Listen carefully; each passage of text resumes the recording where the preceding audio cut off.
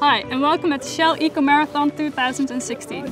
Yesterday the Green Team Twente arrived at the Queen Elizabeth Olympic Park in London. The Shell Eco Marathon is a race that's all about efficiency. Teams have to drive 8 laps and after each lap they have to come to a complete halt before continuing the race. The team that sets the best result wins the race. The race will be on Friday and on Saturday, and the days before that we'll get to know the track. We'll have to pass both technical and safety inspections. After arriving yesterday, today we worked on making the car ready for the technical inspection and also to drive on the track.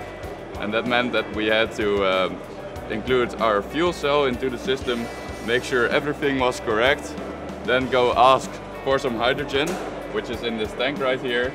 And after showing that our entire system was complete and leak-proof and safe, we were allowed to use this gas canister freely. So now we can go to technical inspection and drive on the track.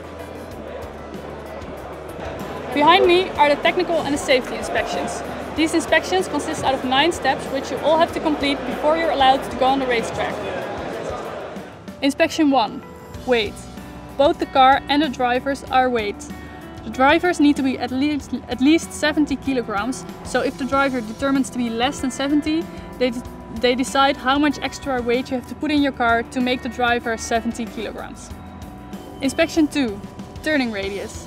In the rules, a certain turning radius is stated. In this test, they check if you can reach that turning radius. Inspection 3. Vehicle dimensions. The minimum and maximum vehicle dimensions are stated in the rules. In this test, they check if you comply to those vehicle dimensions. After waiting in line, we were able to get into the technical inspection. We did the first 3 technical inspections, of which we succeeded 2.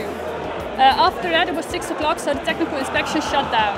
Tomorrow at 8 o'clock we'll be able to start with the 4th technical inspection and hopefully complete the entire inspections.